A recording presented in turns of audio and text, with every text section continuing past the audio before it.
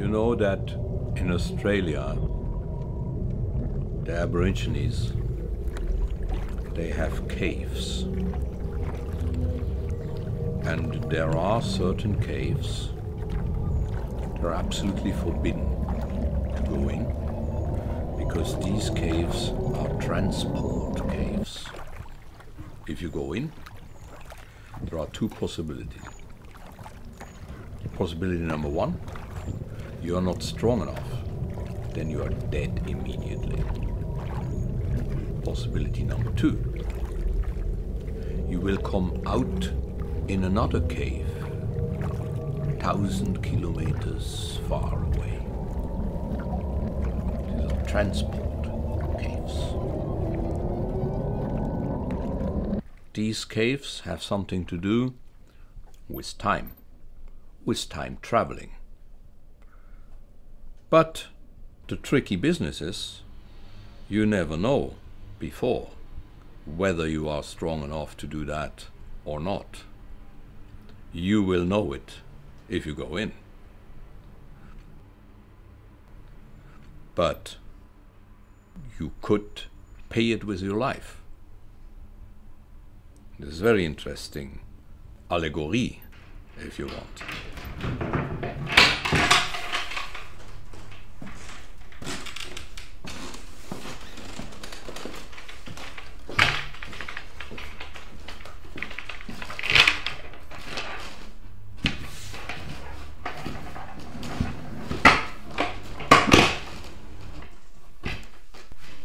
Because time is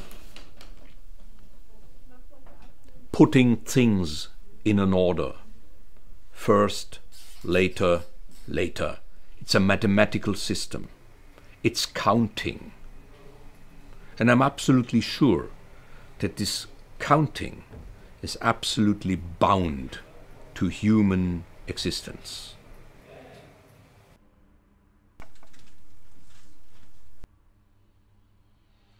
This counting is a human thinking thing.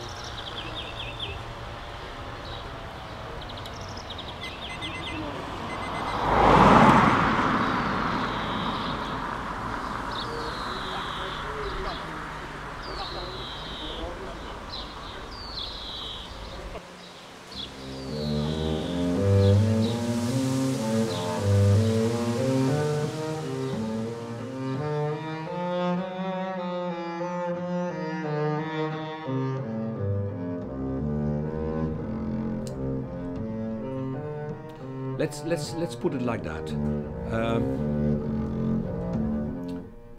If Roland is making a picture of something, he makes always a picture of something what disappears.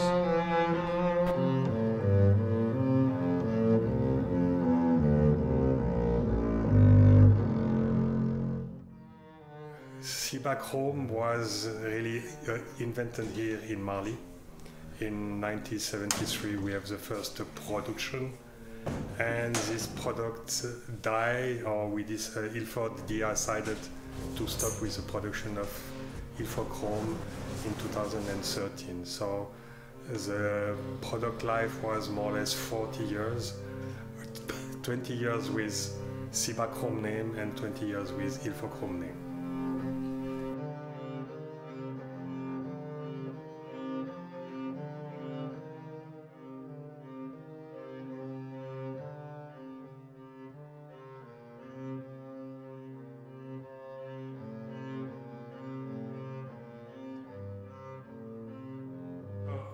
For Roland, he used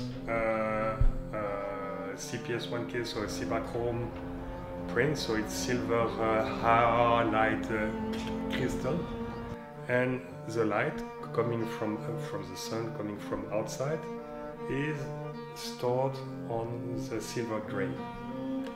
And then we have to develop bleach and fix it. But it's really physically, we have a capture of time. It can be 30 seconds, it can be 1 hour, 1 day, but we really can capture light and time. Time is effectively, it's the amount of light coming onto the material. So if the exposure time is 30 seconds, you put 30 seconds of light onto your silver grain.